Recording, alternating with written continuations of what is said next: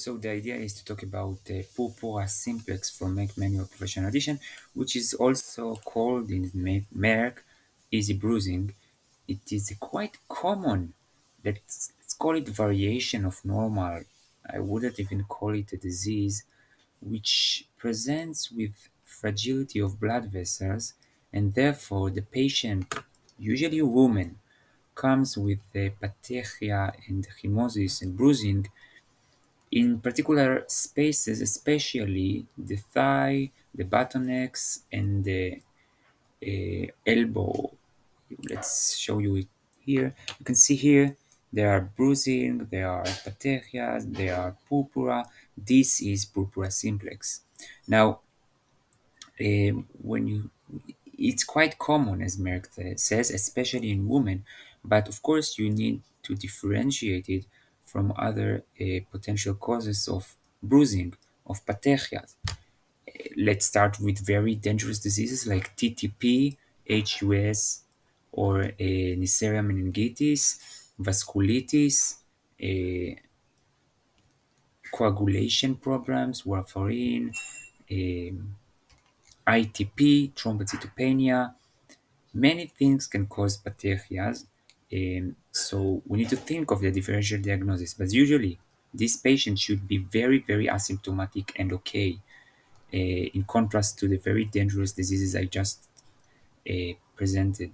TTP should be with fever, with neurological symptoms, maybe renal insufficiency. Uh, the patient should be in a bad state. HUS maybe after a gastrointestinal with Shiga-like toxin E. coli, with renal failure. ITP with thrombocytopenia, um, which is usually more in the lower legs maybe, but the ITP can also be quite asymptomatic except for the pathology, so platelet count should be normal. Uh, Vasculitis like IgA vasculitis, which was called Enoshona purpura, which is usually in the shins, and here in purpura simplex, it's usually in the buttocks, in the thighs, in the elbows.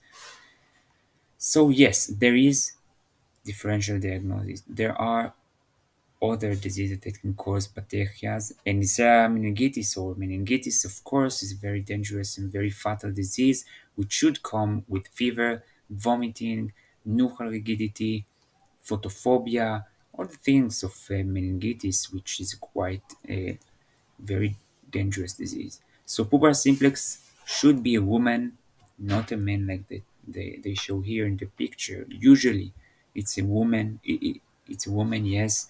Usually in these places, usually the patient is very okay. Think about the differential diagnosis. Do a test for platelets, for coagulation factors, for the differential diagnosis a little bit.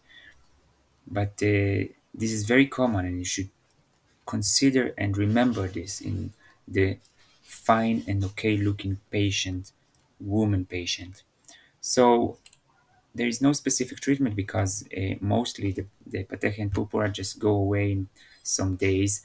Maybe avoiding aspirin medications and other medications that can cause bleeding, like I don't know, warfarin, uh, or anticoagulants like DOACs. Uh,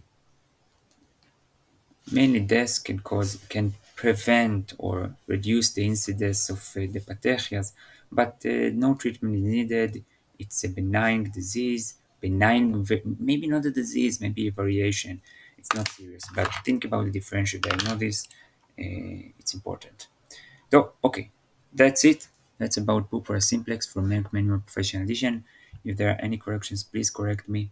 Thank you very much, and that's all.